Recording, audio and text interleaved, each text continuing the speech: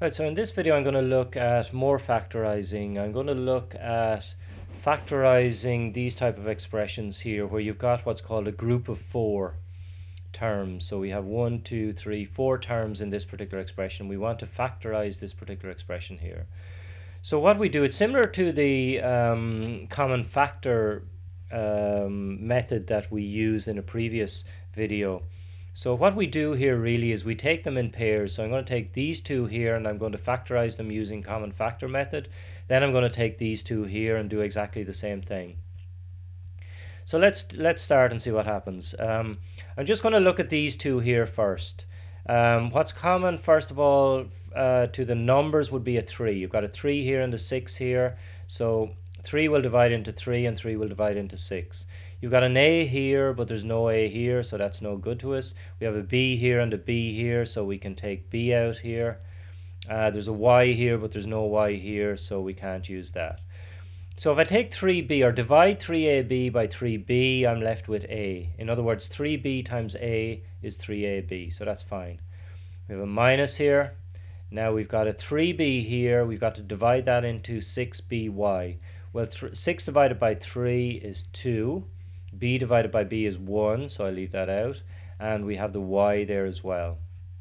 Just checking that, 3B times A is 3AB, which is fine. 3B times 2Y. 3 times 2 is 6. B times Y is BY, so that's fine as well. And plus times minus is minus.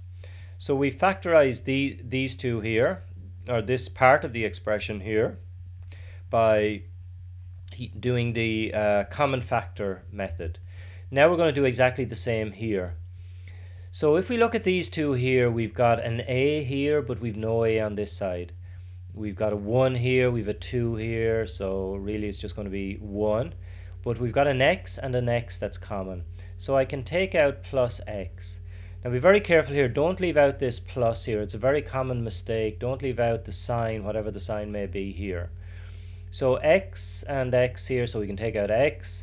And there's a Y here, but Y is not common to both of these. So if I divide AX by X, I get A. If I divide minus by a plus, I'll get minus. And if I divide 2xy by x, I'll just end up with 2y. Just to check that, plus times plus is plus, x times a is ax. Minus divided, or say, let's look at it this way, plus times minus is minus, so that's fine. X times 2y is 2xy, so that's okay. Now what you should notice here is that what's inside the bracket here is exactly the same as what's inside the bracket here, and that's what you're looking for. If you found that what's inside both brackets is different, then you've done something wrong, or you need to re-look at what way you factorize these pairs of terms. So in this case we're okay. We have a minus 2y, so that's fine. So what we're going to do now really is take 3b and the plus x. We're going to put those together, 3b plus x, and then we're going to put these two together here, or just a minus 2y here, and that's it. Really what we've done here is we have this entire expression here has two terms. It has this term here and this term here, and what's common to both of those terms is a minus 2y. So really we're factorizing again. We're taking a minus 2y out of both terms outside the bracket, and we're left with 3b plus x. Now if you check this out, if you multiply out these two here, you should end up with this expression here, what you started with. So just to check that, if you like, you don't have to do this, but just to show you that it works, let's just multiply these two here out and see, do we get what we started with? Well, if we multiply these two out, the way we've been doing it is multiply 3b by a minus 2y, and then we take the plus x, and we're going to multiply that by a minus 2y as well. You can see that this here is exactly the same as this here. If we multiply these out, we get 3ab minus 6by plus ax minus 2xy, which is exactly the same as what we started with up here. So it does work. This here is what we get when we factorize this expression here. So if we multiply these two together, we will end up with what we started with. Okay, so let's just try another example. In this case, I'm going to take, let's take 12PR plus 2ST minus 3PT minus 8RS. Okay, so let's look at this and see what we can do. Now, if we try to factorize this, we'll do the same thing again. We'll just take the first two terms here. If we try to factorize this, let's see, from the numbers point of view, we have a 12 and a 2, so 2 is a common factor there. We have a P and an R and an S and a T, so there's nothing else that we can take out of these two here that divides into these two. So if we divide this by 2, we end up with 6PR. If we divide this by 2, we end up with ST. Now if we look at these two here, then we've got a 3 and an 8. Nothing will divide into a 3 and an 8. There isn't a common factor greater than 1.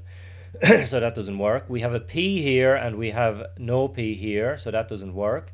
We have a T here, we've no T here, so we're stuck. We can do nothing. So this doesn't work. We have to abandon this. So let's look at it again. What we really need to do here is, initially we took these two terms here together. What we need to do is rearrange the terms. So what I'm going to do is take these two terms here and I'm going to rearrange them. I'm going to swap them around. So I'm going to write this expression as 12PR minus 3PT plus 2ST minus 8RS. All I've done is switch these two around. Now let's try again and see what happens.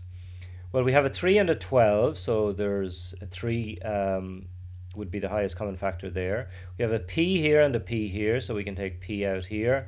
There's an R, there's no R, there's a T, there's no T. Okay, so let's just do that. 3 into 12 is 4, P into P is 1, and we're left with R plus minus, so that's minus here. 3 into 3 is 1, P into P is 1, and we're left with T here. Now let's look at these two. Well, we've got a 2 here and an 8, so we can take out a plus 2. We have an S here and an S here, so let's take out the S. We have a T here, no T. We have an R here, no R, so that's as much as we can do. So plus 2S leaves us with T. If we divide plus 2S T by plus 2S, we're left with T. Minus divided by plus is minus. 8 divided by 2 is 4. Or here, and then S divided by S is 1. Now, okay, so we managed to factorize both this pair and this pair here. But when you look in the brackets here, we've got a 4R minus T. Here we've got a T minus 4R. So we don't quite have the same terms in the bracket, so we can't go any further with this as it stands at the moment. But what we can do here is, if you look at this, we've got a plus 4R here, we've got a minus 4R here, we've got a minus T here, we've got a plus T here.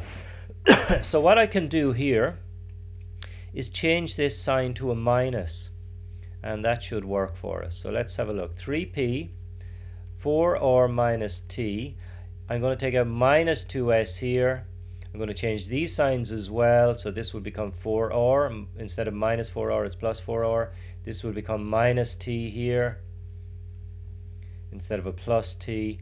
Now we have the same in both brackets. Let me just double check that this here actually does work, that we will end up with these two terms here if we multiply it out. Well, minus times plus is minus, so that'll be a minus here. 2 times 4 is 8. S times R is RS. So if we multiply these two terms here, we do get this term here. So that's perfect. Let's see, can we get this one now? Minus times minus is plus. 2 times 1 here is 2, that's fine. S times t is st, so when we multiply minus 2s by minus t, we do get this term here.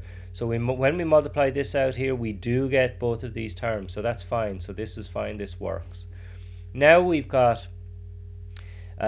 this term here, and this expression here and this expression here in the brackets. They're both the same, exactly the same.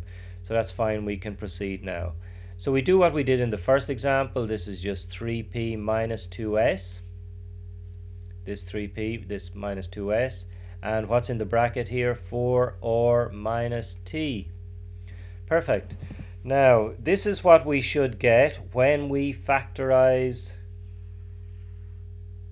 this expression here. This is what we started with, remember. So let's just double check that to see, do we end up with that?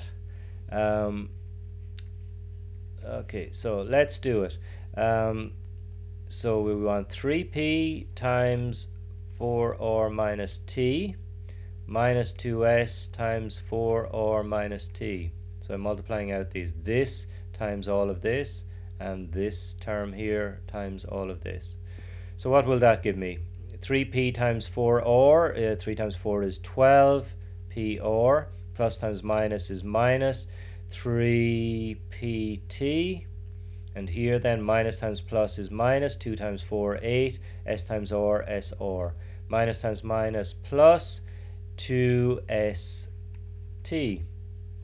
Well, we have a 12pr, we have a 12pr, we have a minus 3pt, we have a minus 3pt, we have a minus 8sr, minus 8sr, plus 2st, so that's fine. When we multiply these two terms here together, or these two expressions rather together, we do get what we started with. So these two here, they are factors of this expression here.